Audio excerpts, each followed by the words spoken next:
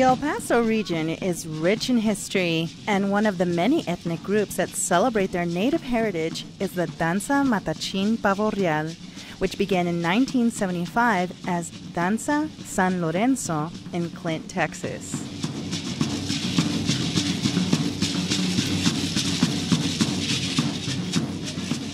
Here, the dancers perform at the annual Luminaria Festival in the San Elizario Historic District. The group performs at various bazaars, festivals, and feasts and adheres to the ancient traditions of our region. They dance in a style that is known as the Danza de Carrizo, or bamboo, and it's typical of the dances practiced in northern Mexico. To this day, several dancers have involved their children and grandchildren to be a part of this dance group, which has carved a significant and relevant place for itself in the U.S.-Mexico border culture.